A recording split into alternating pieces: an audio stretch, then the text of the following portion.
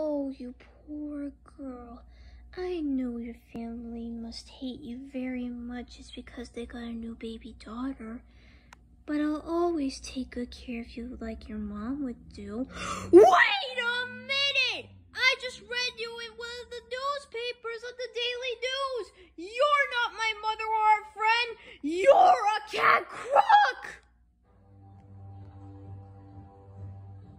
You think I'm mean and a nasty fiend, 'cause I'm known for stealing lots of toys. But close your ear to those things you hear. They're lies from sniggly girls and boys. 'Cause they might flatter you on Christmas Day, but sooner or later they will grow away, and they'll leave you behind when they go out to play. No, they won't take you. They won't take you. But I am a wonderful guy. I never treat a toy the way those children do. And though you may not want to go, the toy taker, that's me, will take care of you. And me? And me? And me? And me? And me? A brand new toy full of pride and joy at first. We'll have a primo time. But then some kid drops you on your lid and poof, you're gone before your time. Oh! A broken nose, that's the way it goes. A missing a wheel.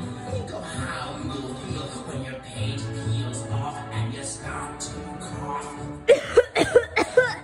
Real thing, ever know? But I'm a heck of a guy. I'll treat you with respect until my face turns blue. And yes, I'm filled with finesse.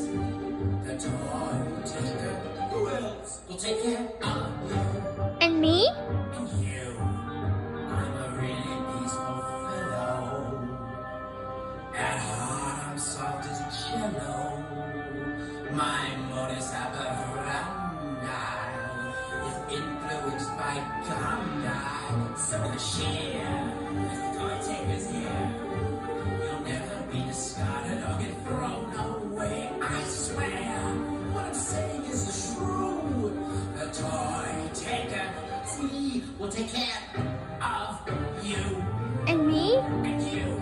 And me? And you. And me? And you. And me? And you. This is not good.